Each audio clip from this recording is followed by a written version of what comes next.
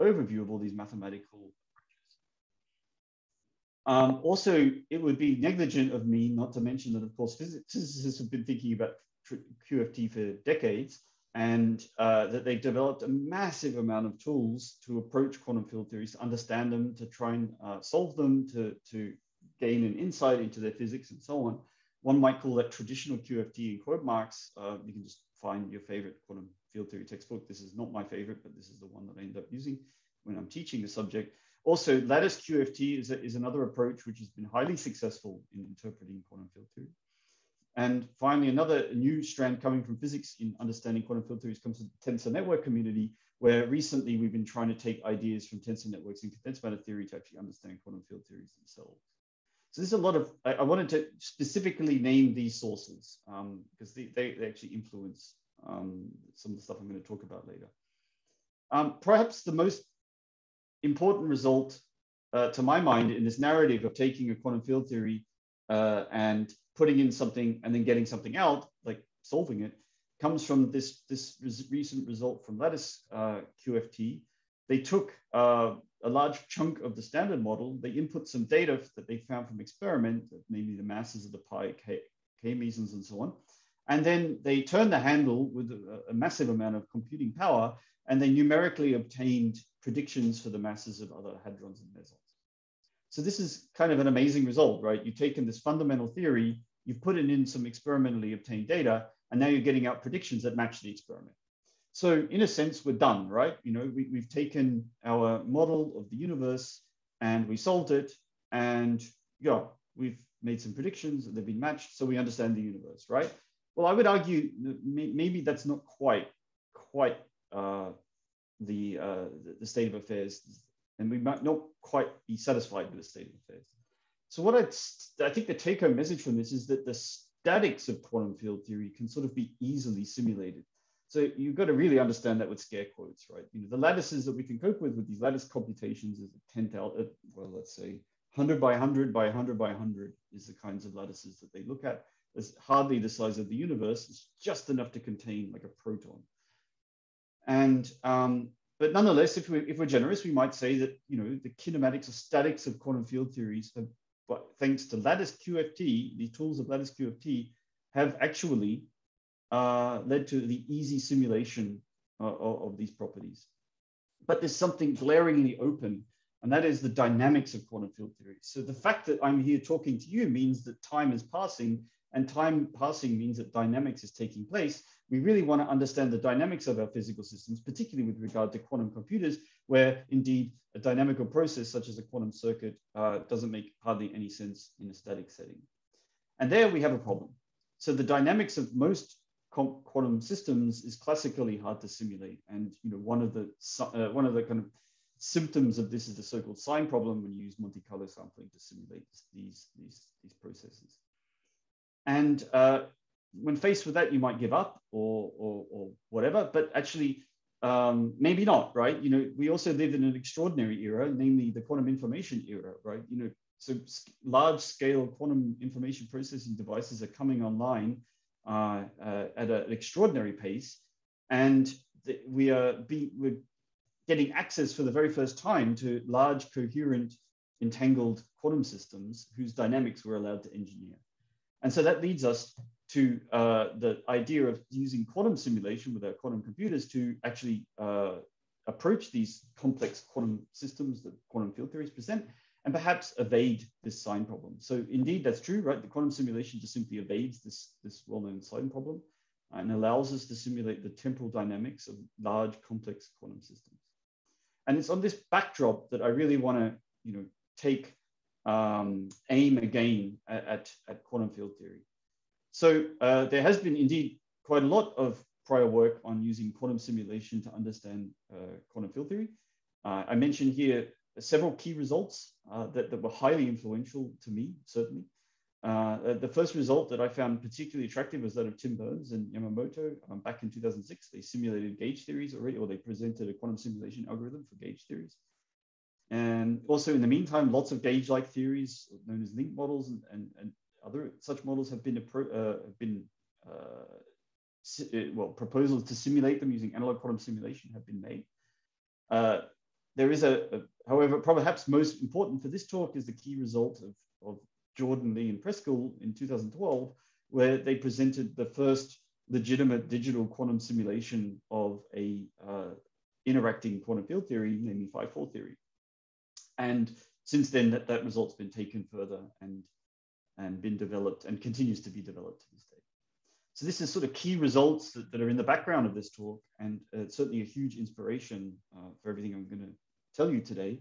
But I'm also, I have to make my apologies to the authors of all these papers, because I'm going to do them a very considerable injustice and explain why I don't think they've solved everything. So I apologize in advance for that. You know, don't let that diminish. I don't want that to diminish their contributions. I mean, these results were truly exciting and well deserve a place in this history here.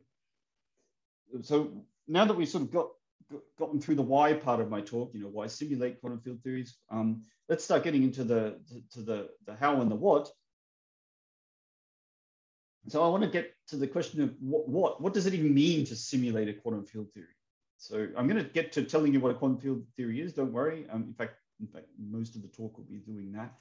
But I do want to give you a sense of what it means to simulate QFT before I even tell you what a QFT is. So you might be happy if you can identify the masses of the particles, and that's certainly what the lattice QFT practitioners have been involved in doing. I would argue that that's sort of more the static properties of the theory, and you're missing quite a lot of the dynamics, the richness of the theory. So you might say, well, we want to reproduce some correlators, temporal correlation functions, maybe a bit stronger. Maybe you want to produce an approximation to the ground state stored as a quantum state in a quantum computer, for example. Or maybe you want to approximate the S matrix, which will tell you, roughly speaking, the long time dynamics of the system. You know, when you trace out the intermediate times of an interaction process. But then there's something even stronger, and in fact, I'm going to argue this is the strongest way to interpret the expression, what does it mean to simulate a QFT? And I'm going to dwell on this question for the rest of the talk. And that is, I would claim that the strongest interpretation of what it means to simulate a QFT is that you simulate the full action of the Poincare group, or the conformal group, as it depends, with error bounds. So that goes well beyond these other goals that I listed before. And it also throws up enormous challenges. So I'm going to explain very pictorially what one might interpret by the statement to simulate the Poincare group with error bounds, and then I'll dive right into like how do we even approach this problem? Okay, so what I think when I hear the words simulate the Poincare group with error bounds is I think, okay, I take my favorite boost or translation or rotation, and I demand that I can write down a quantum circuit that approximately simulates the action of that boost, translation, rotation on some stored quantum state in the quantum simulation device. Now, I just want to emphasize that the Poincare group contains translations in space, but also in time. So simulating the Poincare group is as hard as simulating just the temporal dynamics according to the Schrödinger equation. But of course, it's much harder, right? You're demanding that you can also simulate boosts and rotations and translations. So this is like one possible interpretation of what one might mean by to simulate the action of the full Poincare group, to produce a quantum circuit on a stored digital digital representation of the quantum field state, and then to give some error bounds, like to say, yep, okay, this simulation worked and it worked to this error. And that brings us to this statement, like simulating quantum field theory with error bounds, like what might we need to do that? And I would argue, and I hope it's not too controversial, that we're probably going to need this. We're probably going to need a mathematically rigorous formulation of quantum field theory, because you want to compare something with something, and ultimately that means you probably want to understand at a mathematically rigorous level the things you're comparing. And one of the things is a discrete approximation, and the other delivered by a quantum simulator. And on the other hand, the quantum field theory itself. So we're probably going to need a mathematically rigorous QFT. Now, this is this more of a comment than a question. I don't be rude, but I think you run a very good point that's applicable to basically all of physics, not just QFT. And I think physicists don't appreciate. You can't just hand wave around now that you want to actually run something like an engineer. That's all. I naturally, you're pushing an open door with me with that comment. I totally agree. I would, yeah, okay. I mean, we could replace QFT with like any physical system, I think, on this slide. And that's certainly the agenda I have today.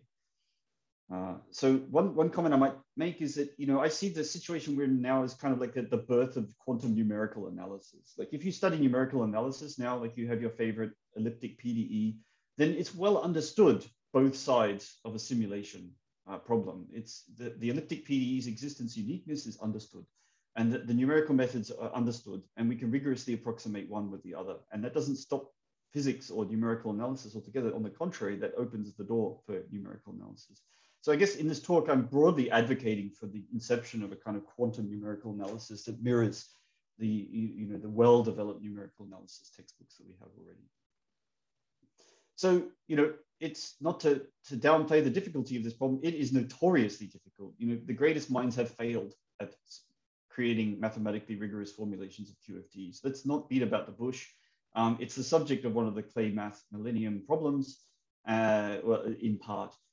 For just one quantum field theory, the Yang-Mills theory. So, what hope do we have? Am I A, either so arrogant I think I can solve this problem, or B, so naive to think that one can make progress on such a thing without solving it? Well, no, neither. But because what I want to argue today is that the problem is notoriously difficult, but probably not for the reasons you might think. And there I think we have hope.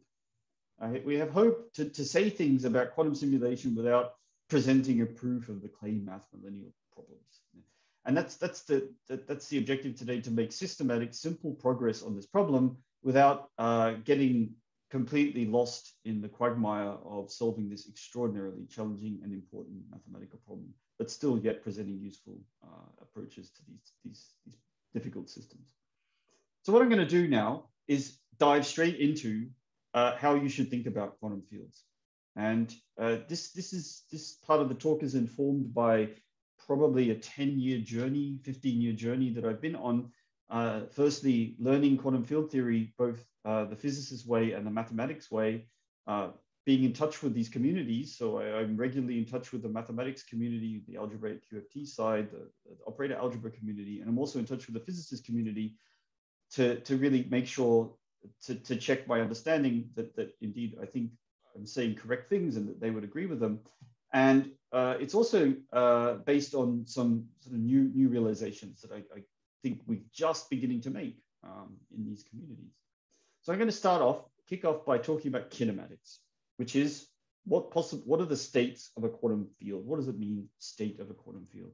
And I'm going to try and give you the most concrete, simple, down-to-earth definition that is possible and that is consistent with people's understandings in the physicist and mathematical communities.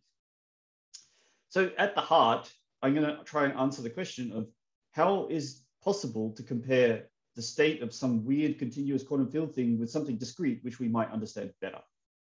And that's how, and understanding the answer to this question is pretty much going to be the contribution to the first part of this talk.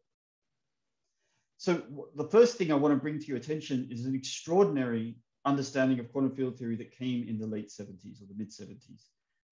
Before the mid 70s, people understood quantum field theory differently to how they understand it after the mid 70s.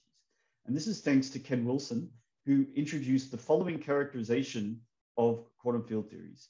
And I'm going to, this is my distillate of this long article and his writings on the topic. It's very important that we dwell on this statement for a bit because it informs everything else that comes later. So in the Wilsonian picture of quantum field theory, we understand a quantum field theory as adjusting a regulated theory by increasing a cutoff while preserving low energy predictions. That's how you should think of quantum field theory in the Wilsonian point of view. And now it's important for me to explain these words to you. I have to say, what is regulated theory, what is cutoff, and what is low energy predictions to even make sense of this statement. But I want to really bring it to your attention that Wilson introduced this way of understanding quantum fields. Physicists now routinely understand quantum fields this way. And also I want to make an interesting comment about the sort of the history of the topic.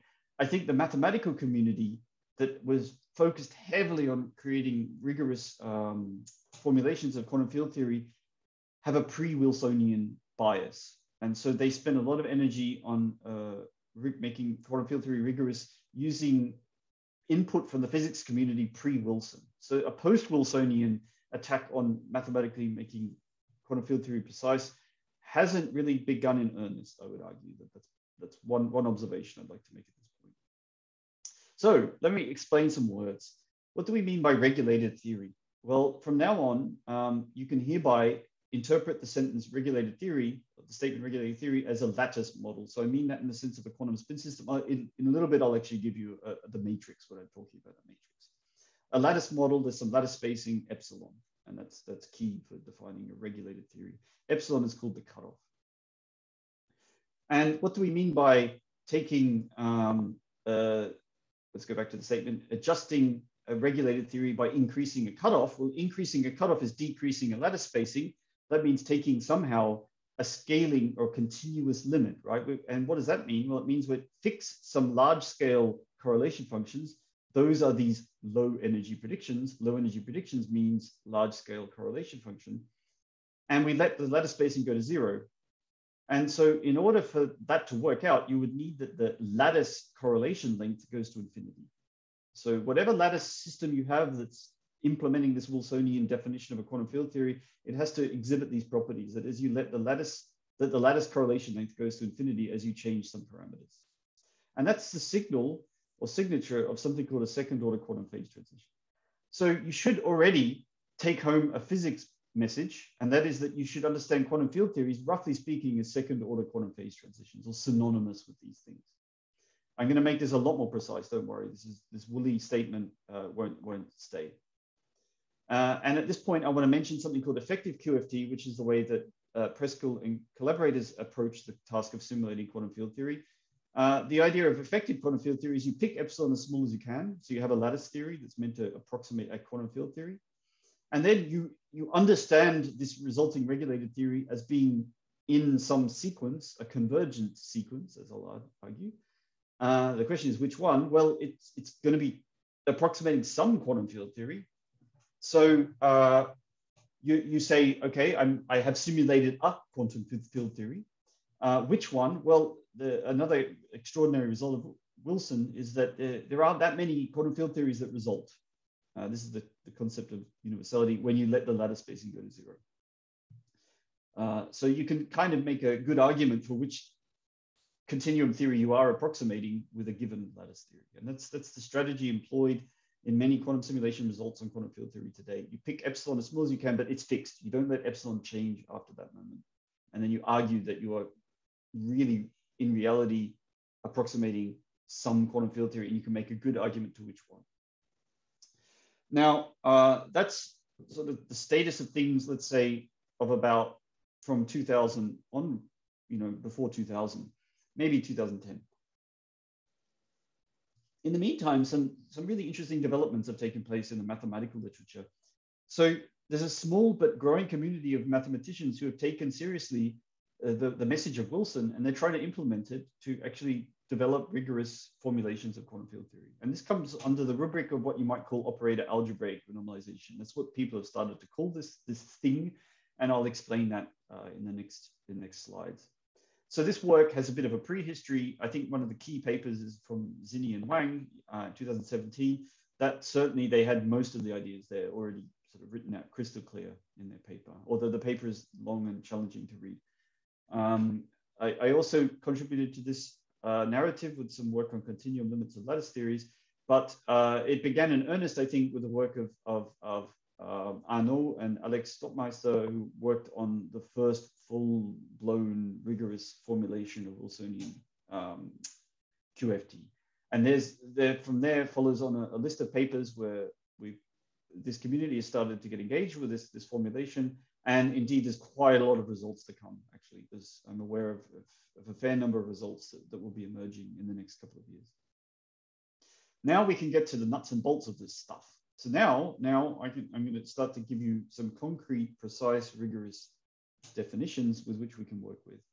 So let's start with the terminology regulated lattice theory. So I'm going to think about, to make this concrete, we'll think about a quantum system defined on a ring. This quantum system is broken up into little cells or lattice units of length epsilon. And to each cell, we associate a d-dimensional quantum system, a qubit. And in order to make the pictures easier to draw, I'll just unwrap the circle on a line. The circle has a physical circumference of L being epsilon times n, the number of lattice spacings. So the natural Hilbert space to associate with this system is just the tensor product of c to the d n times, n being the number of lattice units. So that's the kinematics for a regulated theory. So that's how we'll think about it for the rest of this talk. You can also do fermionic versions and bosonic versions. We don't need to. This already captures quite a lot of interesting systems. And now kinematics is all well and good, but you always need dynamics to breathe life into quantum mechanics. And for dynamics, we need a generator of time translations. And here we'll introduce a Hamiltonian to this regulated. Yep. It sounds like you're assuming some sort of compactness because your local Hilbert spaces are finite. Is that, yeah? Can you talk your way around that? You're wondering, it looks like space is compact here. L is. No, I'm thinking in particular about U1, where like. Oh, U1 gauge theories and so on. Yeah, okay. You can certainly deal with them as well. There's no difficulties in going to U1 gauge theories or compact gauge groups. I wouldn't go so far as to say we can go to uncompact gauge groups. That's definitely too far away at the present time. There is natural generalizations of everything I say to gauge theories, to fermionic theories, and to bosonic theories. So I'm not really assuming that this is really for the purposes of simplifying the presentation rather than being built into the okay. But D is finite, so you need to take D infinity. Yeah, that's quite possible. We could certainly associate to each lattice cell an infinite dimensional Hilbert space. There's no real fundamental reason not to do that. Yeah. Okay. Yeah. And in fact, in some of these papers here, they do that. In fact, I think it's the 2019 paper. Yeah, Bourtier and Schotmeister, they already talk about gauge theories there. I'm simplifying the presentation considerably so that we can have something finite dimensional on the table. Okay, so we breathe life into quantum systems with the generator of time translations, and that's given by Hamiltonian. A Hamiltonian for us in this talk today is a pairwise interacting quantum spin system. So these terms H, J, J plus 1, they only act on neighboring lattice cells. J, that's what this picture here is meant to indicate. We've got these two blobs here is meant to represent the fact that these two lattice cells interact according to some d squared by d squared matrix, H, J, J plus 1. Really important here is that we allow these interaction terms to depend on the lattice spacing parameter epsilon. This is key. If you don't allow them to run or change with epsilon, then you'll get trivial limits later on. And so what does that deliver us? So we have now a recipe for a sequence of ground states. So every Hamiltonian gives you all kinds of things. It gives you the dynamics thanks to the Schrödinger time-dependent Schrödinger equation. Also gives you the eigenstates, the statics, and let's just you run with that data here. So given this Hamiltonian, we'll say you solve the matrix, you work out its ground state, which gives you a vector. This vector is the ground state ket omega epsilon, but I don't really like ket so much. I prefer tracial states and operator algebras. So I'm going to insist on calling these quantum states omega epsilon, but you should just think of them as the density operator associated to the vector state omega epsilon, which is the ground state of this finite dimensional matrix. So with a sequence of Hamiltonians, and we get a sequence of ground states that depends on both n, the number of lattice sites, and the lattice spacing epsilon, because we've explicitly allowed that to happen.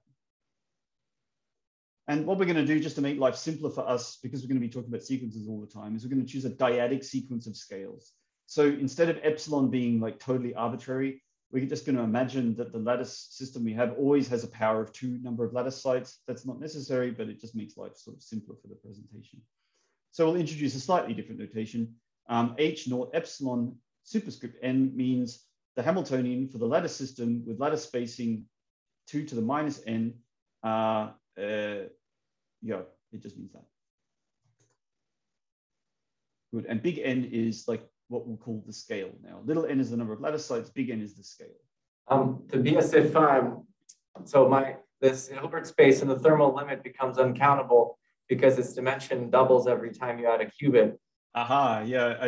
You're concerned that if I take the limit n goes to infinity, we'll get a problematic object in Hilbert space theory. So I'm going to sidestep that. Right, even worse than the usual one because you're doing. Yeah. So we're going to sidestep that by building a sequence of operator algebras, and then I'll jump ahead and just give you the answer in mathematics words. Everything's finite so far. Like I've never let n go to infinity yet. To actually take the limit, you need to talk about operator algebras, and that's the only place where you can avoid this uncountable Hilbert space. And then you have to use something called the GNS construction to build a separable Hilbert space. I will really be sweeping that detail under the rug, but it does work out. Okay, so I want to now sort of summarize the data that we have at hand. You have a lattice system. It has 2 to the n plus 1 lattice sites, according to the scalings that I've chosen. And associated to each sort of discretization, we have a Hilbert space. The Hilbert space has a differing dimension. This is really important. This is a different Hilbert space to that Hilbert space. That's a different Hilbert space to that Hilbert space, right? This one just has twice or d times the number of dimensions of the previous one. So to every scale, there's a different Hilbert space. To every scale, we also have a ground state now. That's sort of data that's given to us from the Hamiltonian. So we have a state associated to the lattice at different discretizations. And so what you should imagine is we've just got this like infinite list of Hilbert spaces and states and lattices. And now the key to the continuum limit, the crux of the matter is, how do we build a convergent sequence? How do we build a limit?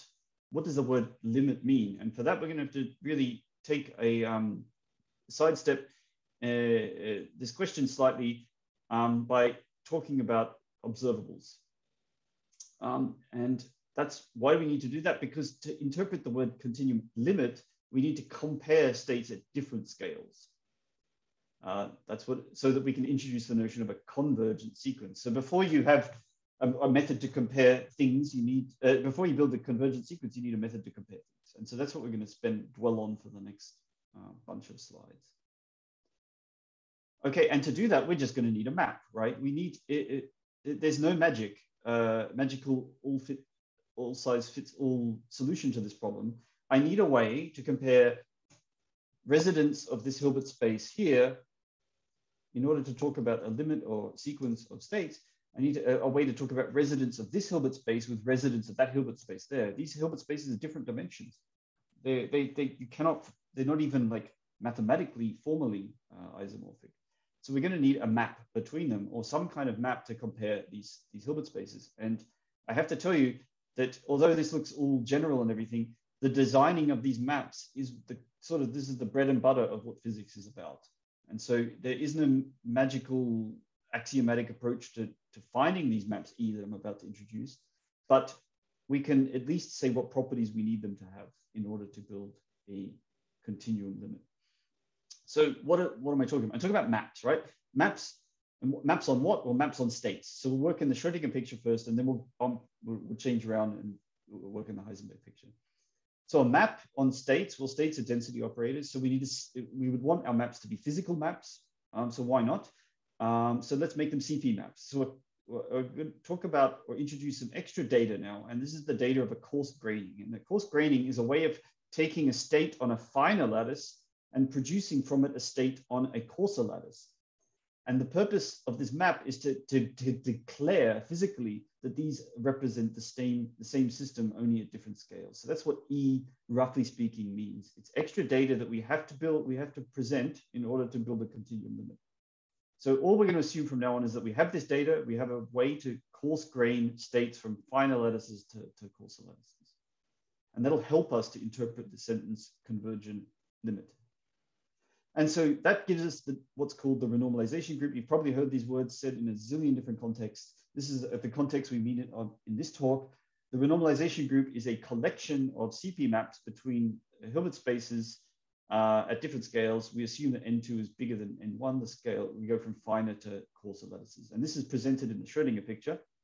But I prefer, actually, for various reasons, to work in the Heisenberg picture. So we'll just do all of this again in the Heisenberg picture. So in the Heisenberg picture, maps act on observables and states stay static. So what are the observables for a lattice system at scale n? Well, you just take the observables for a single lattice site. So here, this is a finite dimensional matrix algebra. It's just matrices with side D. Tensor them up, one for each site, and then you have the full observable algebra for the system on n sites. This can be generalized in the case of compact Lie groups to the group algebra LG, for bosonic systems to L2R. You could stick as your the bounded operators on L2R and so on, blah blah blah. So you can always build an observable algebra for a lattice system for really a large, essentially all the systems that you would encounter in quantum field theory. So I will say the words probably that MD is the observable algebra associated to site, or let's say lattice cell J. And these are the full observables for this system at a given scale. And so now the data of a renormalization group in the Heisenberg picture is a bunch of CP maps. Like CP maps just act dually on observables as they do on states. And so the data of a renormalization group now is just a bunch of CP maps acting on observables, but they act in the opposite direction now. So a coarse graining on states becomes a fine graining on operators. And that's an important observation to keep in mind. So what is a renormalization group? It's a bunch of CP maps acting on observables of lattice systems, obeying some really key physically important axioms. We want that if we fine grain from N1 to N2, and then we fine grain from N2 to N3, that we could as well have just done the full fine graining from N1 to N3. So we have this composition property. And also it's kind of, I hope it's natural to you to assume that if we don't do any fine graining at all, that with this RG map should just do the identity. That was a question. This is the, yep. So, thanks. So if we start with something more fine-grained, then we can easily coarse grain by throwing away information. If we That's right, yes. Coarse-grained objects and we make it more fine-grained, we have to put in information. Where's that information coming from? Aha. So this is, when I say fine graining on operators, I precisely mean coarse graining on observables, on states, sorry. So if you throw away information from the state, right, you have this fine grained system, and then you do some averaging process, and you throw that, you do a partial trace to throw out some degrees of freedom. That's a coarse graining, and hopefully that's natural. But in the Heisenberg picture, what you've done is you've said, I've taken, I'm allowed to do measurements on my finer system using only observables on my coarser system. So the dual of a coarse graining on states is a fine graining on observables. You are still losing information. It's just like the partial trace operation on observables is actually tensoring on an identity in the Heisenberg picture. So I'm not actually, I'm doing nothing here mathematically except taking the dual in the Schrödinger picture of a coarse graining in the Heisenberg picture. Okay, thanks. So these are still coarse gradings in the Schrödinger picture, in the state picture. One of these maps here. I said fine, yeah, okay. That was unwise of me, I apologize. I should still use the terminology coarse graining. So even though we're working dually and operators go from like coarser systems to finer systems, really we're doing on the state level, still doing a coarse graining in the Heisenberg picture. So the data of a renormalization group in the Heisenberg picture is a bunch of CP maps with this composition property and this triviality property. And that gives us what's known in the mathematical literature as an inductive system of operator algebras, which is quite a mouthful.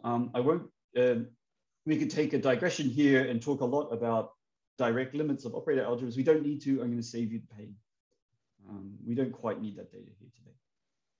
But be aware that this data is precisely what you need to talk about limits of operator algebras and thermodynamic limits as well. So what do we need to build a continuum limit? Well, now I'm going to start listing the data you need to build a continuum limit of a bunch of regulated theories. You're going to need some observables.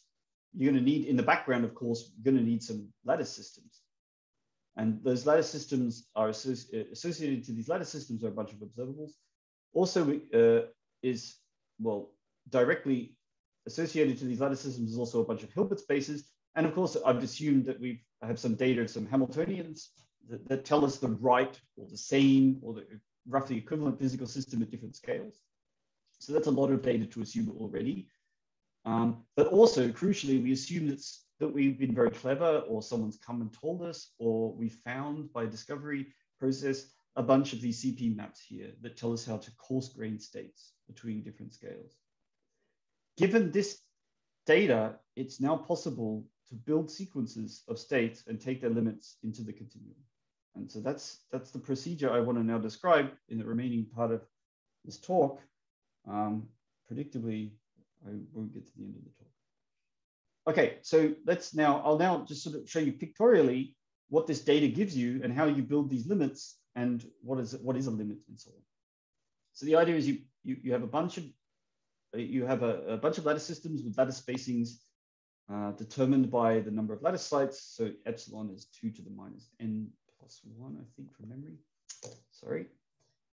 And you have the data of a Hamiltonian for each possible discretization at each possible scale. This physicist came along and told you this data. That's what you should think, right? A physicist says, this is the right Hamiltonian at every scale. I'll tell you how to build it. And then from that data, you can derive the ground state for the system. Just by, we give ourselves the magical power of being able to diagonalize this matrix. So therefore, there is a ground state associated to the system. And here it is as a density operator. And now, given that data, we've got also with these coarse grainings, so we can coarse grain that initial state omega naught n to build a coarser state. This state is probably going to be mixed. This is very important. These states are not necessarily pure, right? They're often mixed. And so we take our original nice fine-grained pure state, we coarse grain at one level to get a mixed state. Oh, we can do it again, right?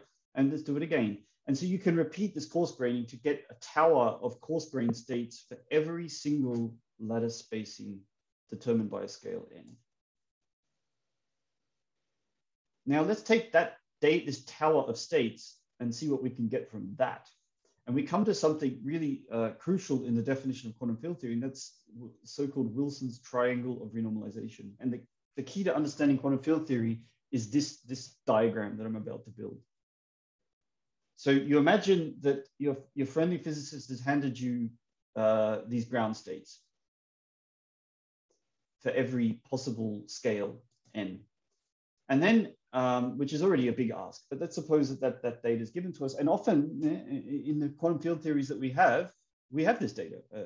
We don't know the actual description of the ground state, but we know the Hamiltonian and we know in principle what the ground state should look like. So for any Lagrangian you can care to write down, this is usually a good guess for what this omega n should be for every n. And then you start coarse graining these states, and now you produce new states. These states are now mixed, generally speaking. And now you can,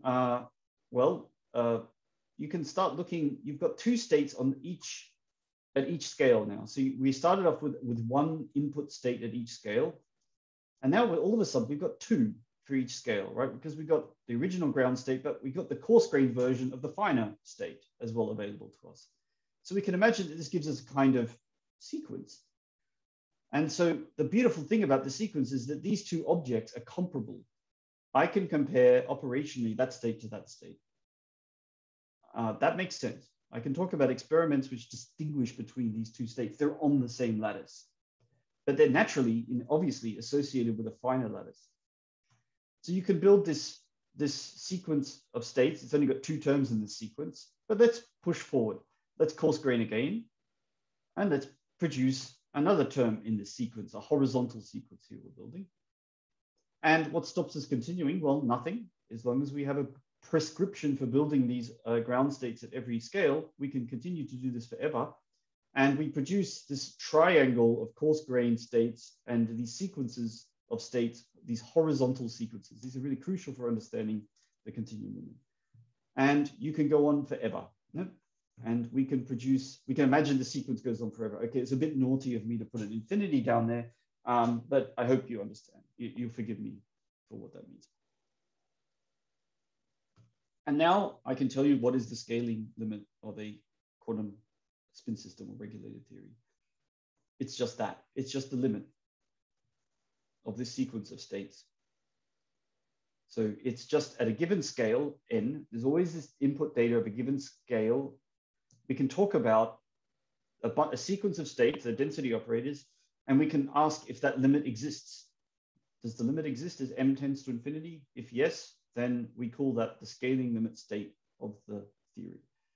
This is not trivial. The existence of this limit is the result of damn hard work rather than mathematical trickery. And I'll get back to this topic later in the talk. Don't regard this limit as being easy to produce, but if the limit exists and you understand the limit in the sense of the standard topology on density operators on your finite dimensional lattice system, then you say that that scaling limit exists, and that's what it is. And there's a nice property of this RG, these scaling limit states are invariant under the action of these CP maps. Now, the full continuum limit, if you like, is when you take n to infinity. And that makes sense because of this invariance property here. And that actually entails no further mathematical proof.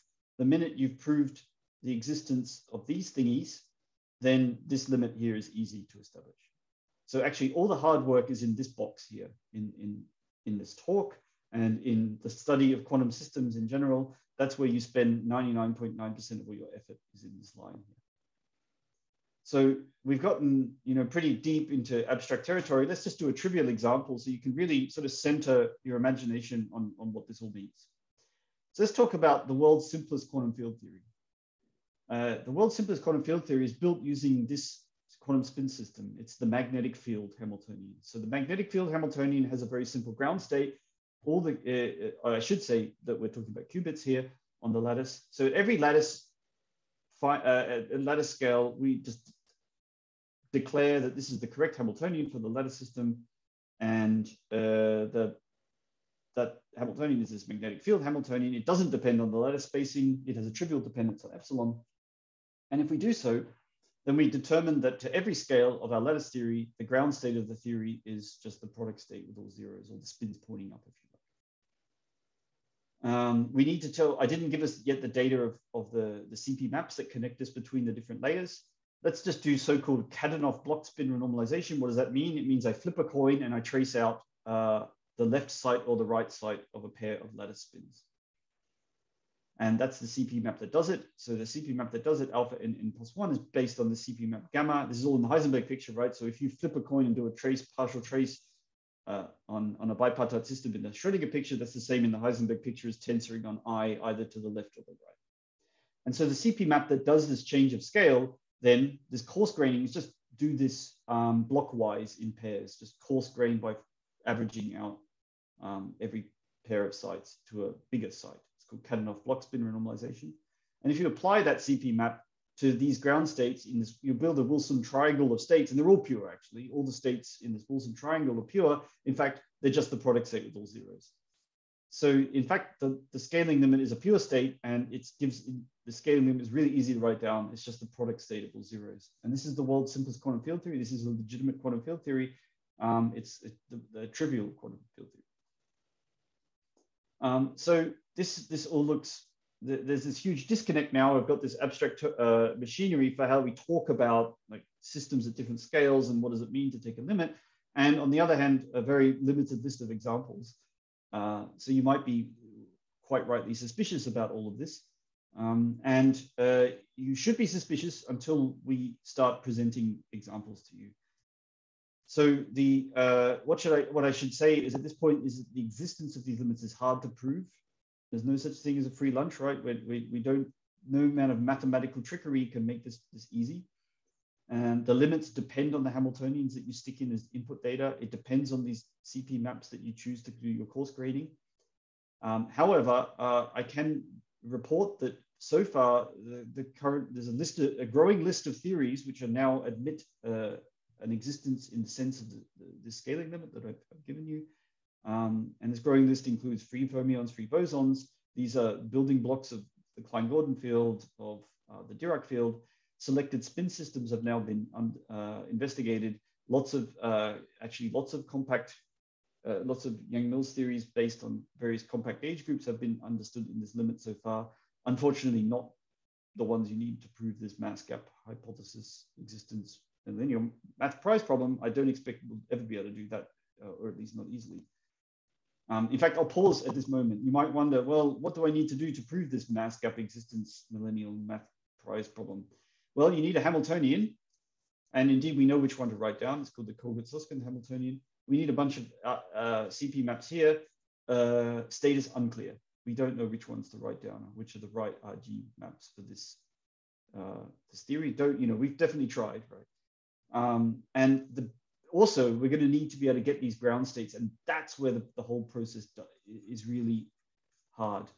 So in general, it's hard to diagonalize matrices, therefore it's hard to get these states, therefore it's hard to get these sequences of states, therefore it's just hard. And that's actually why this Clay math prize problem is hard. It's hard because the Hamiltonian is hard to diagonalize, and it's hard because we don't yet really quite know what's the right set of CP maps for this Yang-Mills theory problem. So it's sort of hard for two reasons, but they're physics reasons, I would argue, rather more physics reasons than they are math reasons. Okay, there is a non-trivial example I want to report on. You can find that in one of our recent papers. This is a XZ type spin system. It turns out to be related to the Dirac quantum field theory in 1+1 dimensions. And it's certainly the one that occupied us for a good couple of years recently, because this is a non-trivial conformal field theory. So that's a topic I want to jump onto now by moving on to the topic of dynamics. So far, all I've done is explain to you how to write down a sequence of quantum states and to argue that these states can be built into, massaged into a Cauchy limit, a Cauchy sequence for which you can take a limit. Now we want to breathe life into the theory by letting the Hamiltonian run to solve the Schrödinger equation. And for that, we need to solve the dynamics of the theory. And well, let's be ambitious. Let's not just solve the dynamics. Let's just go for the whole thing. Let's just not only look for the Poincaré group. Let's do it. Let's try and simulate the full conformal group. So the conformal group of symmetries of any theory, let's focus on 1+1 dimensions for the time being, is the group of conformal transformations of Minkowski space. And the total dream would be to find a unitary action of this group on our limit sequences. And that would be the full existence of a conformal, mathematical existence of a conformal field theory. What is this conformal group thingy? Well, per definition, it's this product of groups, the group of orientation preserving diffeomorphisms of the circle. Well, that sounds like a mouthful. What's that? Well, this is just reparameterizations of the circle under composition, and you can actually draw elements of this group. So this group isn't that abstract. It's really just a bunch of functions that map from the circle to itself, and they preserve orientation, and they're differentiable, and they have differentiable inverse. So you can draw them. The elements of diff plus S1, which is the group essentially determine the conformal group, are just these nice functions from the unit interval to themselves. Oh, I just realized I did something really stupid. This is a non-example because the derivative of this function doesn't match the derivative of the function here. I'm sorry, this is an element of diff plus the interval, because I didn't take care to match the actual first derivative of the function at that point to here, because everything's periodic. Sorry about that. Okay, now people talk about the conformal group. What has this got to do with the conformal group and conformal transformations? Well, there's a very beautiful construction called the welding construction that uses the Riemann's mapping theorem to argue that every one of these nice one-dimensional reparameterizations corresponds exactly to a conformal transformation of the disk in the complex plane. So there's a one-to-one correspondence between these things. So to every conformal mapping of the disk to some odd shape in the complex plane, there's one of these and vice versa. Quite a beautiful piece of complex analysis. So you should, in your mind, be thinking these things correspond somehow to reparameterizations of this circle. Now, in physics, what we like to do is study things infinitesimally because often that's somehow easier. And by doing so, we introduce something called the Virasoro algebra or WIT algebra. And that's just the space of infinitesimal reparameterizations of the circle. So what's an infinitesimal one? Well, one that's kind of close to the straight line, right? So there I've drawn the first term in a Taylor series approximation to infinitesimal reparameterization. And we study them under composition. We tend to write the non-trivial part of such an infinitesimal diffeomorphism as psi. The diffeomorphism, like here's a trivial diffeomorphism, right? Fx equals x, that's nothing. And so here's just a little wobble around that. And what people call the Virasoro algebra is, or Witt algebra, is just the space of these things to first order, well, rather second order, under composition. And because everything's periodic, right, we're working on a circle, so here's 0, here's 2 pi, it's really convenient to use a Fourier series to express this function psi x, which determines our infinitesimal reparameterization in terms of its Fourier coefficients. So it's very convenient to do that. And then I can now tell you what the ultimate goal is here. The ultimate goal is to take this group of things, or this algebra of things, these infinitesimal reparameterizations, and find a way to get them to act unitarily on our Hilbert space that we built in the previous part of the talk.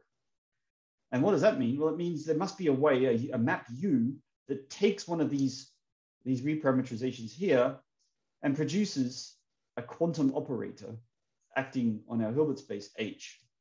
And here's the actual expression that you will see in the literature for that quantum operator. You see these L hats. These L hats are generated, they're Hermitian, well, not quite Hermitian operators. They're operators on H that are corresponding to these infinitesimal Fourier wiggles. And they are determining these L's is equivalent to understanding the full action of the conformal group and thereby the Poincare group on your system. And these L's, you can argue that they obey some commutation relations, and here they are. This is the famous Virasoro algebra. When we allow this action to be projective, so you allow them to act not only as unitaries, but unitaries up to a phase, then you have a group cocycle, blah, blah, blah, and you end up with a slightly extended algebra of these operators here. This is the Witt algebra here, this stuff I've drawn in this red box here, and this additional bit here is due to the fact that we allow a representation to be projected. Now, that's highly kind of abstract, right? You'd be forgiven for thinking there's not a lot of physics going on here, because I didn't mention that Hamiltonians or lattice systems or anything, right? And now I'm going to explain a connection which you don't often find in the literature between these Virasoro algebra elements and some real physics. And I find this explanation infinitely more helpful than the one I just gave.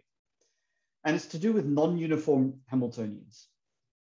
So imagine, if you will, that our system, that we have a continuum system, just so I can talk these words. Then you can write your Hamiltonian as like as an integral over a Hamilton density. That's something that you could imagine, right? And then you imagine, okay, now I want to ask the question, what happens if I have a non-uniform Hamilton? What happens if I introduce some variation or modulation here, V? V is like a penalty function, or V is some number at every position on the circle. Then what I'd be doing is I'd be allowing time to run at different speeds depending on where you are. That's what I would be doing. This is a lapse function, a delay function, V. So if V is 1 everywhere, then time marches forward at an equal speed all around this system. But if I allow V to be non-trivial, then in some parts of the system, time runs faster than in other parts. But if you think about it, and if you think about what a boost is or a rotation is in quantum mechanics, like a boost in particular, what is that? Well, that's when you let the clocks run faster the further away they are. So this is actually physically the right way to implement a boost. And also, if we introduce a momentum operator, the right way to introduce a rotation. So a rotation is a space-dependent translation. A boost is a space-dependent time translation. And I find that an infinitely more natural thing to think about in terms of physical systems. And it turns out that this connection isn't just some hand-wavy thing. There is a direct connection between these modulations of Hamiltonians and these Virasoro or diffeomorphisms that I was talking about earlier. So to see that connection, we take these Fourier-weighted Hamiltonian densities. Okay, these aren't Hermitian any longer, but you can build Hermitian objects from them. And it turns out that these H Fourier modes are exactly these Virasoro algebra elements. So really, the name of the game is, my time is almost up. The name of the game is to simulate non-uniform Hamiltonians. So whenever anyone says Virasoro, conformal, blah, blah, blah, what you should be thinking is that we're simulating the result of the Schrödinger equation applied to a non-uniform Hamiltonian density. What's the simplest non-uniform Hamiltonian density? Well, the one that does nothing. The one where the Hamiltonian density is uniform. That's a shift in time. So that's the same as solving the Schrödinger equation. And that corresponds to the so-called Virasoro algebra element L0. And the problem, therefore, now is to get this bunch of things to act on our lattices that I talked about in the first part of the talk. But I hope this problem is fairly obvious. This thing is incompatible with the lattice discretization, right? A diffeomorphism is going to shrink and expand lattice cells. You'll get a non-uniform lattice at the end of it. Well, we can sidestep all of this. I spent several years worrying about this, but in the end, the moral is don't worry about it. Just interpret the Virasoro algebra, the conformal group, and so on as a non-uniform Hamiltonian. So you build these Hamiltonians densities. This is the original Hamiltonian density for our problem, and you modulate it by some Fourier mode. You build these new Fourier-weighted Hamiltonian objects, and those things pretty much contain all the Virasoro algebra as linear combinations. So that's the. Where there's no like x in the exponent. Shouldn't there be a sum? Oh gosh, thank you. Yeah. There's a problem. Thank you that you caught a bug. That is not an X, that's a J. Thanks. So the trick is to simulate the dynamic, to solve the Schrödinger equation for these objects here, HKN. Okay, they're not Hermitian. So, but you can get away with this by taking real and imaginary parts.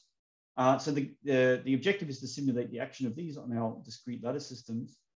And that is where the last part of the hard work goes into proving or to simulating a quantum field theory. We need to start with the data that I told you before, the continuum limit data. We need to find some appropriate renormalization group maps. And now we need to simulate this action here, the action in the Heisenberg picture of these dynamics due to these Hamiltonian modes or these LK modes. And then we produce a sequence of states and we take their limit, and then we get an action of this thing in the limit. So I'm going to effectively end the talk here by saying that this will also deliver a quantum simulation algorithm, because all you have to do is stop at some given n, at some given scale. And if you've done the limit process correctly, then you'll actually have a bound on the distance from your predictions to the continuum limit object. But that really takes us into several other talks. So I want to pause here and sort of effectively end the talk here and summarize by saying the key take-home message is that to understand quantum fields, we have to understand sequences of quantum spin systems. And to understand sequences, we need to compare quantum spin systems at different scales. And when you do that, you get a sequence of states, and you can talk about the limit of the sequence of states, and that's what we would call the continuum limit. Before I fully end my talk, I just want to make a brief advertisement. If you're looking for a challenge, if you're looking for an interesting opportunity in the coming years, if you're coming to the end of your studies and you're thinking that Europe might supply new and interesting challenges for you, then I would ask you to consider Germany as a target for your future career. Here, the landscape is extremely exciting in the quantum computer technology framework, because the German government has just recently invested 2 billion euros in the development of quantum computer technology, which includes quantum theory through to implementations. And we are very lucky here in Niedersachsen to have benefited from some of this investment, but not exclusively. And there are plenty of extraordinary opportunities to be found. So keep a lookout. There'll be lots and lots of positions advertised in the next couple of months in Germany. But now let me fully finish my talk by summarizing the 3 key points. Firstly, you should understand the kinematics of a quantum field theory by the so-called operator algebraic renormalization. I discussed the simulation of dynamics by working at the projective unitary action of the conformal group. And I explained very briefly how you realize that on the lattice by the so-called Cuseller formula. Now I really am done. Thank you very much. Unmute and clap.